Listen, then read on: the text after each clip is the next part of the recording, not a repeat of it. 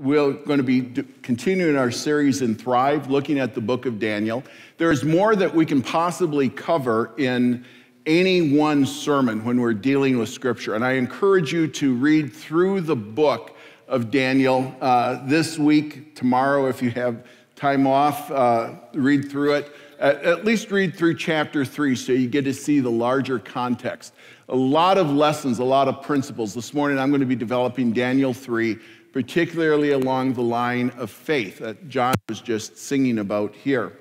So as we do that, this projector is not on. As we look at this, there will be some things that we're going to be talking about and looking at that are going to be critical.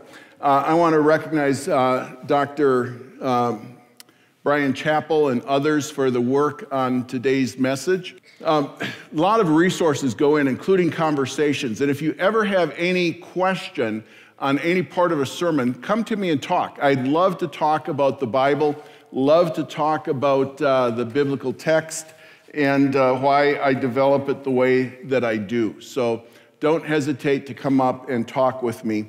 And as we look today, we're going to be focusing on the biblical text as we look at Daniel chapter 3. We'll be reading that in just a moment.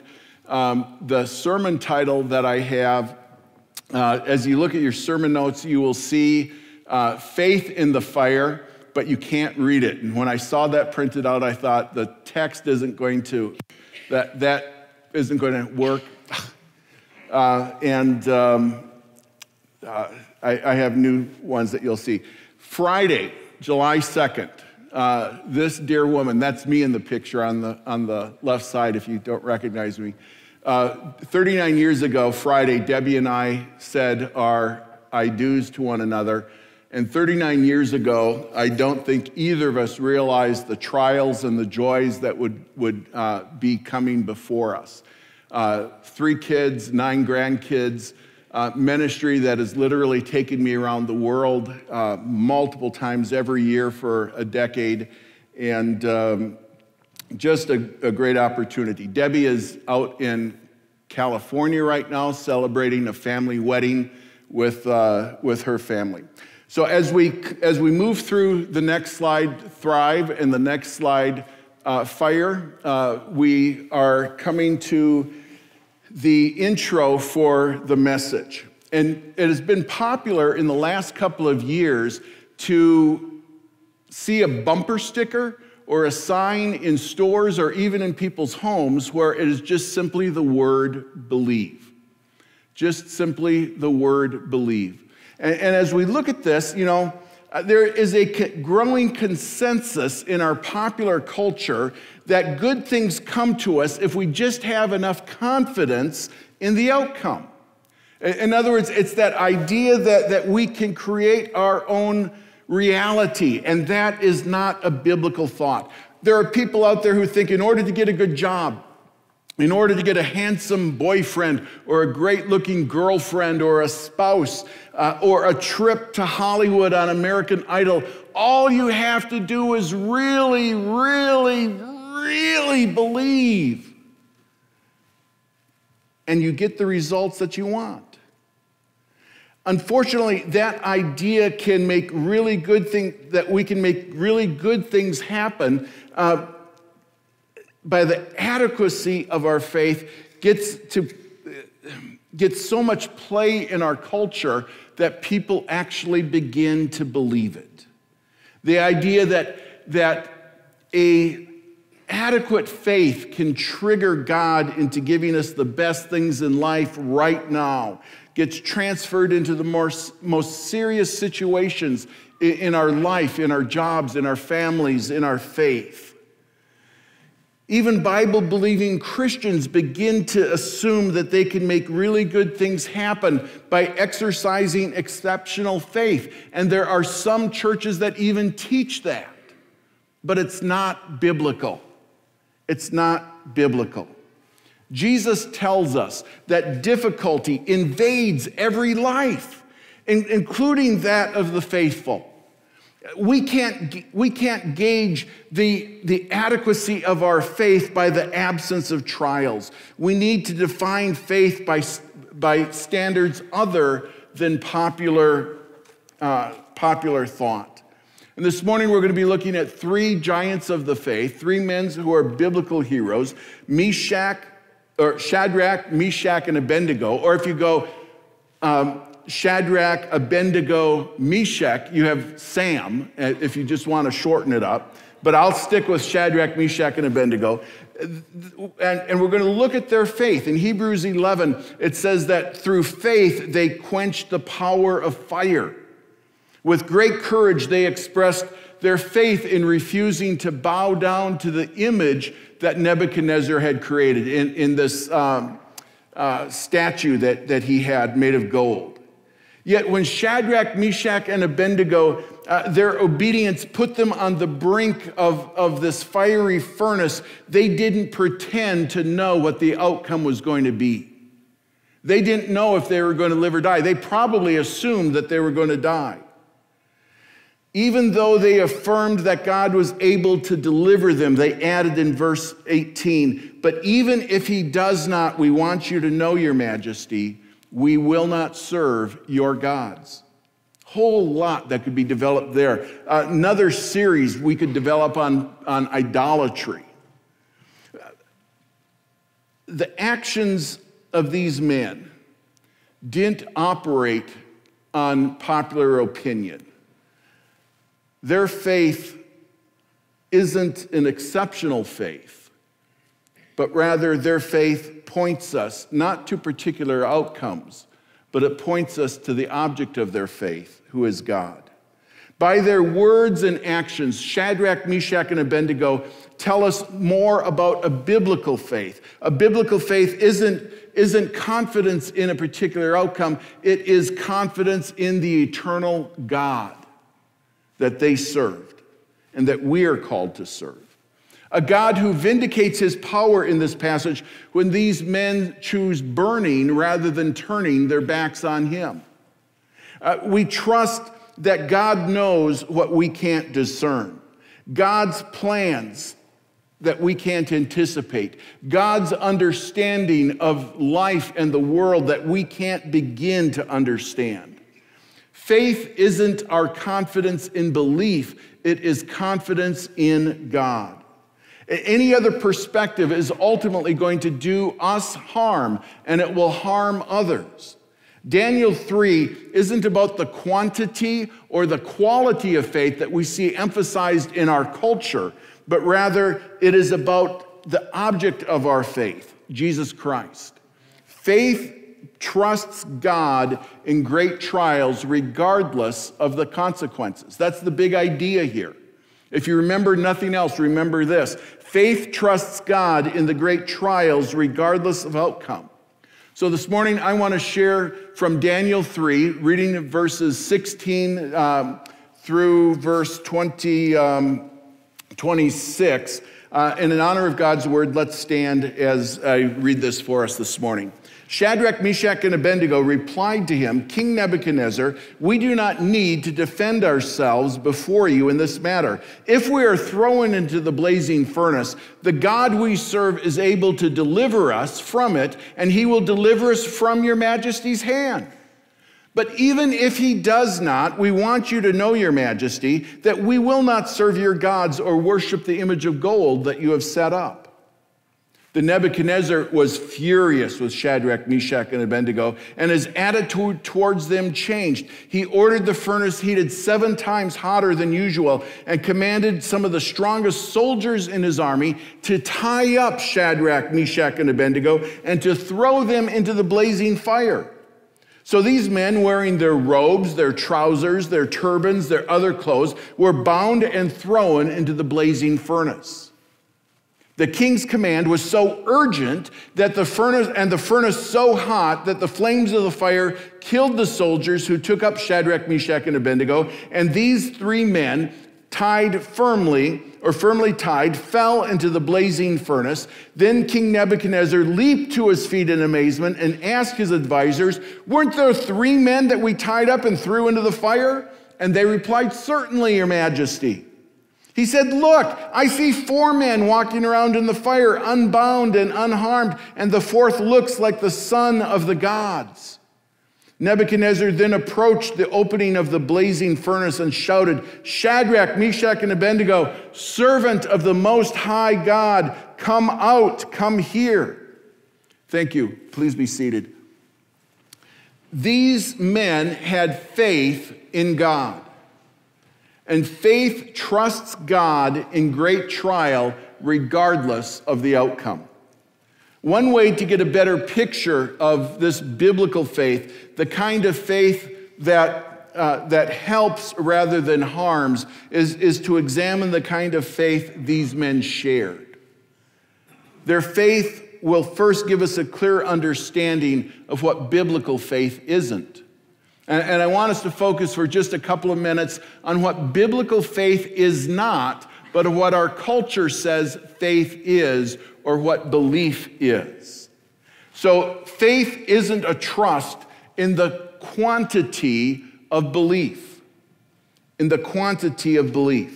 We may be tempted to measure our faith by how much confidence we can pump into our minds, how much we can squeeze out of our hearts, so that what we want to happen will occur.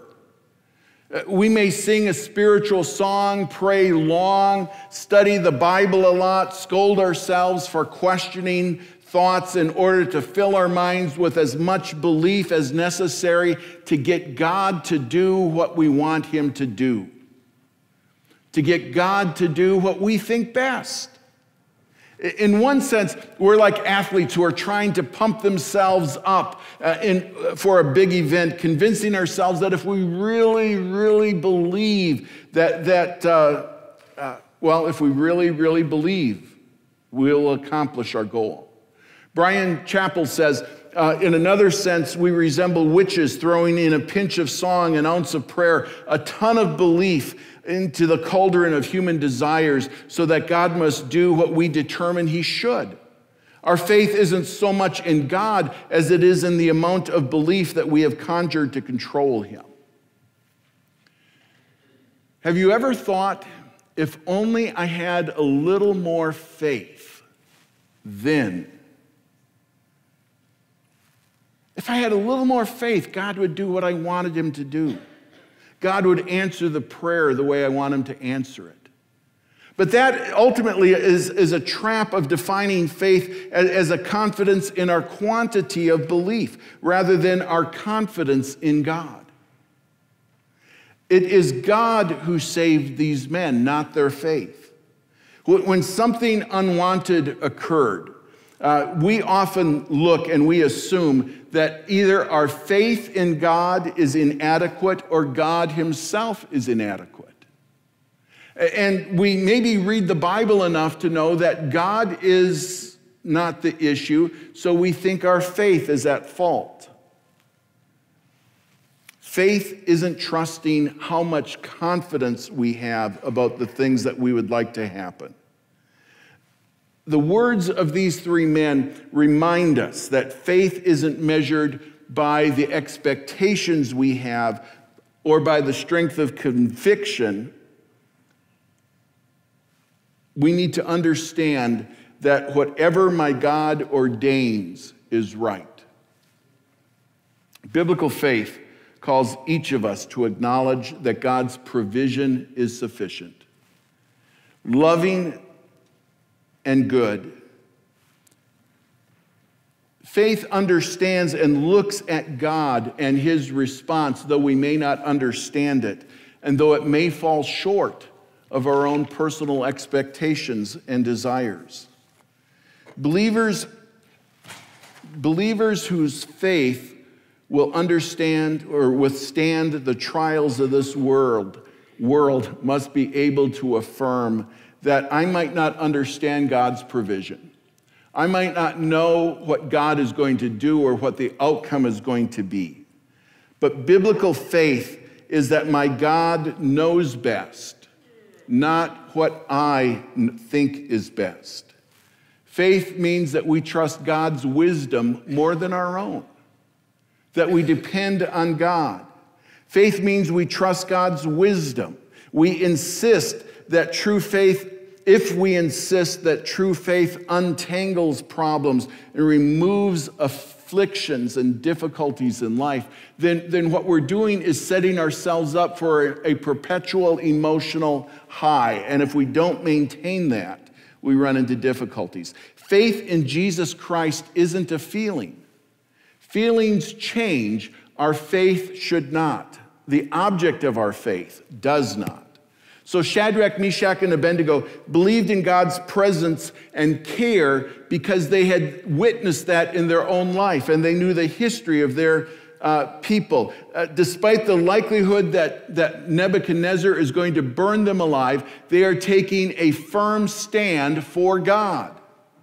They understood that God was near them. They understood that if they perished in the fire, God was still near them. They trusted God because time after time, God had shown himself faithful to their forefathers by delivering them from their enemies, even when the nation sinned. Even when they abandoned God, he still did not abandon them. Faith wasn't shattered because it wasn't rooted in their present circumstances. Their faith was rooted in the nature of God. A God whose purposes are loving and eternal can be trusted. Tragedy doesn't mean that God has vanished. Difficulty doesn't mean that there is a failure in God. Danger doesn't indicate that God isn't present. Difficulty doesn't imply that he is weak. God is in control, even when we think he might not be.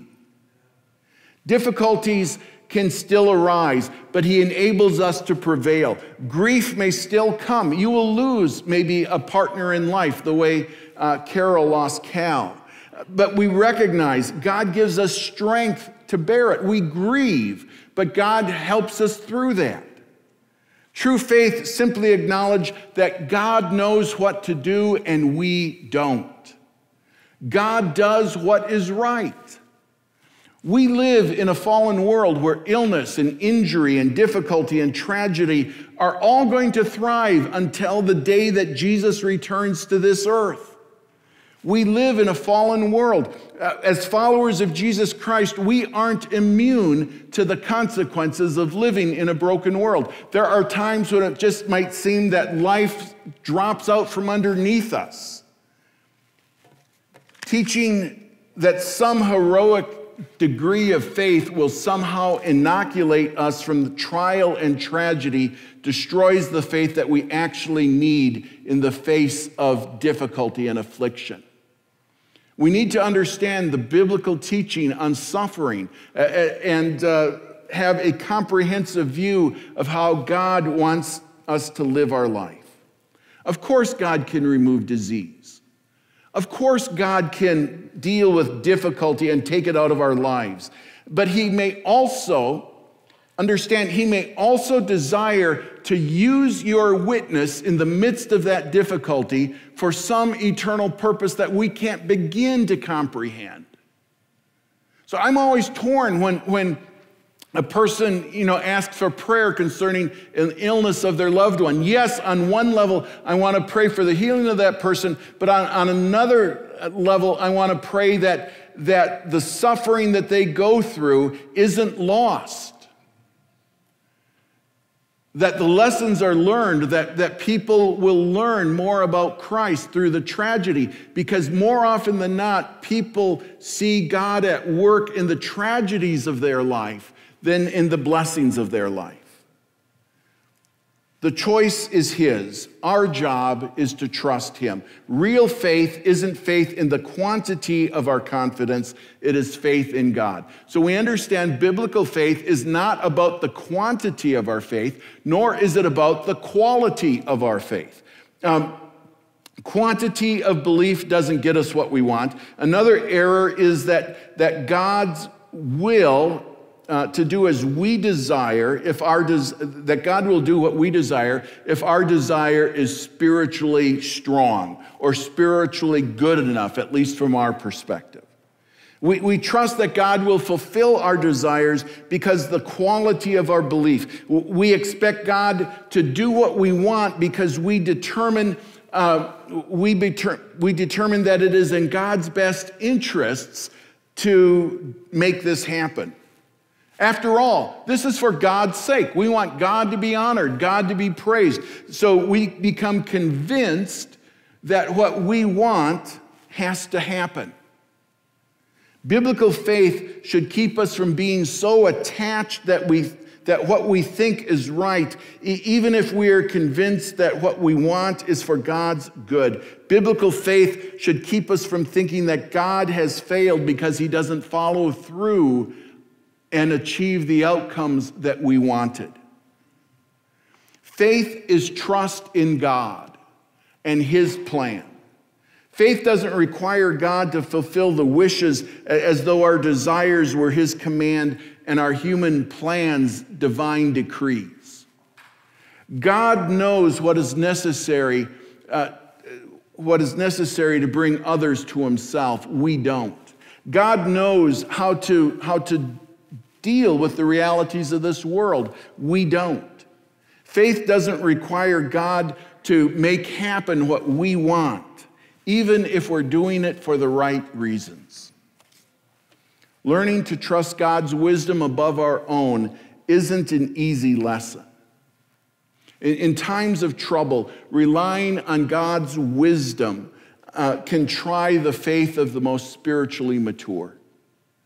Christian counselor and author Jim Conway shares a story from his life about a struggle to trust God's wisdom in the situation his daughter Becky was involved in. Becky had been diagnosed with cancer, and the doctors said her leg needed to be amputated in order to save her life. So Jim knew that God could bring healing into Becky's life. He knew he had the ability to deal with that. So Jim and his family began to pray that God would heal Becky, that the surgery would not be necessary, and they prayed that God would be honored and magnified and worshiped if he removed all cancer from Becky's life. Maybe you've been in a situation praying for a family member that is struggling with a serious health issue.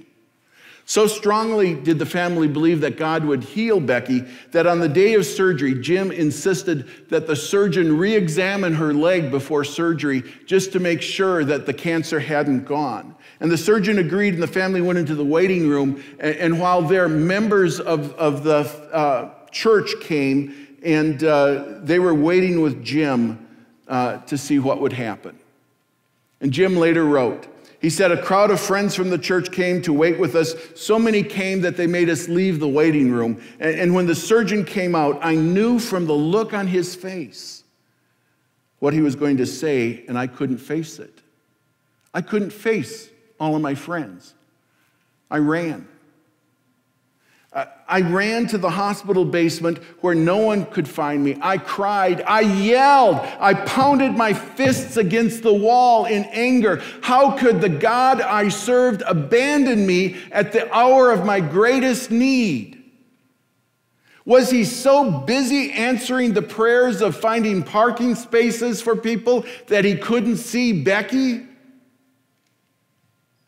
That doubt, that question, that experience devastated Jim, but it also drove him back to the Word of God. And he started to study the Bible about prayer. He started to study the Bible about faith, and he discovered the problem with a faith that blindly insists that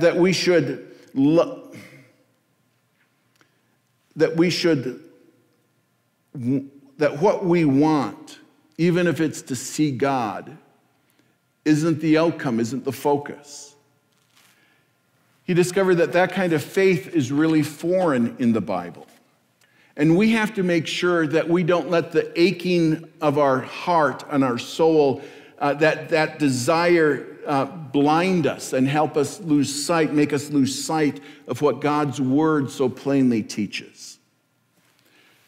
We can't forget the faith of the men and the women of the Bible who didn't have everything go their way. If we forget them, we will define faith in such a way that others get hurt in addition to us. The Bible records at least 4 examples out of Paul's life where he suffered illness or tragedy and God did not intervene. Paul suffered physically, but Paul was also able to record the words of God in 2 Corinthians 12, where God is saying, "My grace is sufficient for you, for my power is made perfect in weakness." Paul understood that biblical faith doesn't remove the obstacles of life, the challenges that we have to deal with. He knew, though, that he could trust God. The most powerful testimony that we Christians have isn't that we live on easy street, but rather that God walks with us.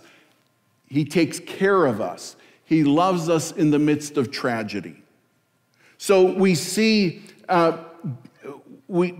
trouble, but we know that God strengthens us to go through that. We understand that our plans, our wisdoms, and our desires can be wrong.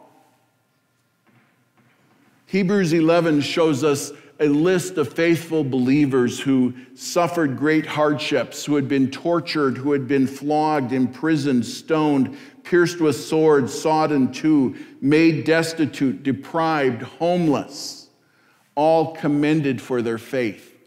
Because their faith in God had led to those actions, just as the faith of these 3 men led them to be thrown into that fire. The writer of Hebrews makes it clear that those who are most spiritual and faithful may not have their earthly desires fulfilled. The Bible doesn't say the presence of difficulty, though, is the absence of faith. Look at Jesus.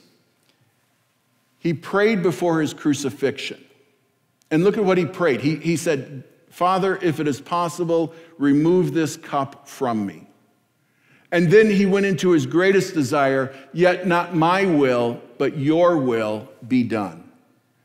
He understood his faith was in God's plans, not in the absence of pain in his own life.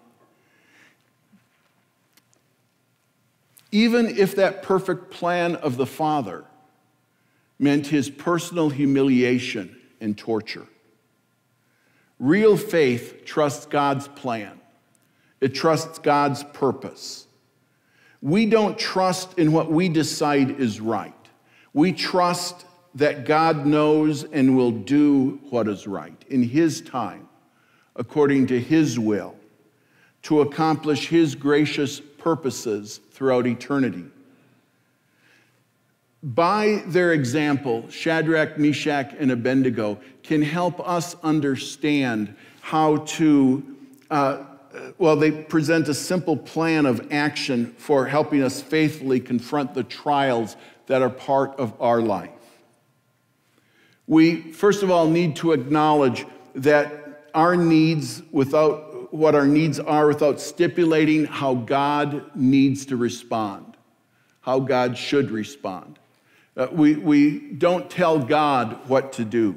Second, we humbly acknowledge the ability of God to either meet our needs in the way that we desire or to understand that he knows better. God is able to do the best. And finally, we commit ourselves to the uncompromising obedience that comes. We will not bow down and worship your gods. As they say this, they're doing so in a respectful way, but they are firmly taking a stand for God at this point. We trust and obey that God will take care of the circumstances, whatever they are. Now, in that fire, Nebuchadnezzar saw not 3, but 4 individuals. We understand the pre-incarnate Christ. There are times in the Old Testament when God the Father manifests himself in human form. We call that a theophany. There are times when Jesus manifests himself, the Godhead manifests itself in the person of Jesus, and we call that a Christophany. And this, what is happening in chapter 3, is what we refer to as a pre-incarnate Christ. A presence of Christ, that Christ appeared before he was born. And we understand that Christ was with them in the midst of all of that. And whether they had lived or died, they didn't know how God was going to respond. So we have seen that faith isn't the quantity or the quality of belief. So we look now at what biblical belief is, and we understand that biblical faith is believing that God is able. The first reason we trust God is that we believe he is able to do more abundantly than all that we think or ask. One of my favorite prayers out of Ephesians chapter 3, verse 20. God is able to do more than we think or ask. And that was certainly the experience of these three men. They were just blown away, I am sure, that God preserved their lives. They didn't even smell like smoke. Their clothes unmarked by the fire. Shadrach, Meshach, and Abednego. I get excited and go too fast. My mouth doesn't keep up with my brain. They echo this certainty. We serve a God who is able to deliver us. And he will deliver us from your majesty's hand, verse 17. They had good reason for this affirmation. They had the testimony of God's supernatural, super powerful work in the past. They had the witness of their forefathers that had been preserved by the power of this covenant-keeping God. Read your Bibles and see how God miraculously delivers his people time after time as you read through the book of Judges and other passages of Scripture. Familiarize yourself with how God uses ordinary people to accomplish and achieve extraordinary things. Through all of these scriptural accounts, we have evidence of the power of God and what he is able to do. And what he is capable of doing is more beyond our imagination. But we know whatever he does, he knows what is best. Thus, biblical faith affirms that God has the power to rescue, that God can rescue, but that is not enough reason to trust him. Because if he can rescue, but he would be undependable or unkind or untrustworthy, then that is not a God that you would want to put your faith in. So we believe that God is able, but we also believe, based on Scripture and the character of God, that God is good. Shadrach, Meshach, and Abednego affirm the goodness of God. They remove any doubt as to the outcome of their circumstances. They add that statement in verse 18, but even if he does not save us, it is a clear refusal on their part to predict the outcome of their circumstance. They're anticipating death as they take their stand for God and refuse to worship and bow down before the idol. They knew God's goodness in the history of his people. They had experienced God's goodness in the issue concerning the food in chapter 1. They had seen God miraculously give Daniel the dream and the interpretation that saved their lives in chapter 2. And now they trust God's provision, not because their circumstances are always good, but because they recognize that God is. God is good, even when our circumstances stink. God entered our lives in the dust and the dirt of a cattle stall, of an animal stall. He gave his life on a cross made filthy by the guilt of your sin and mine. When we aren't certain what the best turn of events might be, we can still rest in the love of God. When we aren't certain and are unable to predict how God is going to handle things, we can still rest in his love. Because this holy God is all-powerful, all-knowing, all-wise, he has shown us how much he cares for us through the cross of Jesus Christ. So we look and we understand that faith rests in his love even when our mind can't search out his reasons. We trust because we trust because of the Son, Jesus Christ.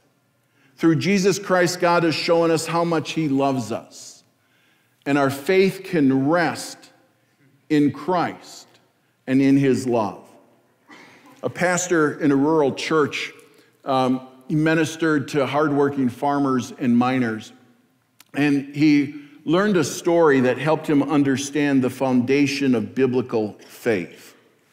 There was a miner who was a strong believer.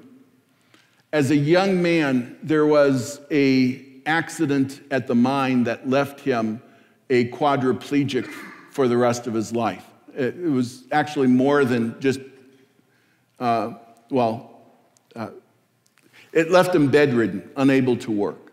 Over the years, he would look out his bedroom window and he'd see the guys that he grew up with going about their lives, getting successful, getting married, having kids, having grandkids, all the things that he never would have.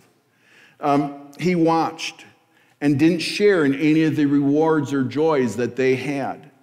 Then one day, this bedridden miner, now an old man, had a visitor come to his house, and it was a young man who said, "I hear that you believe in a God who loves you. How could you possibly believe in a God like that given your circumstances?" And the man thought for a moment, and then he smiled and he said, "Yeah, it's true. Sometimes Satan comes into this torn down house of mine and worn out, worn down, and he sits where you're sitting and he starts challenging me. He points out the window to a man I once worked with who is, all these men are still strong and active. And Satan asks, does Jesus really love you? And then he will point to the room that I live in and a house I haven't been able to maintain, and he'll say, does Jesus really love you? And then at last Satan points at a grandchild of a man walking by, a man who has everything that I never would have. And he says, does Jesus really love you? The young man looked at the old miner and said, well, what do you say in that circumstance when that happens? The old miner said, well, I take Satan by the hand and I lead him in my mind to a hill far away called Calvary.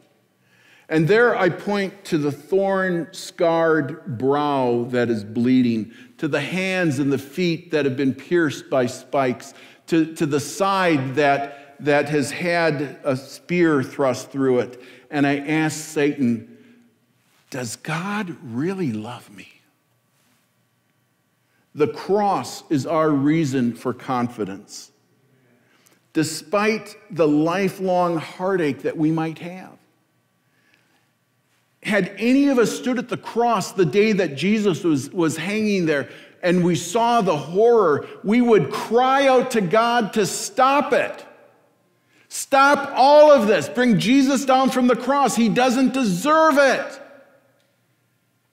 And yet God waited until the life drained from the one and only unique begotten Son of the Father. Looking at privilege, not offspring.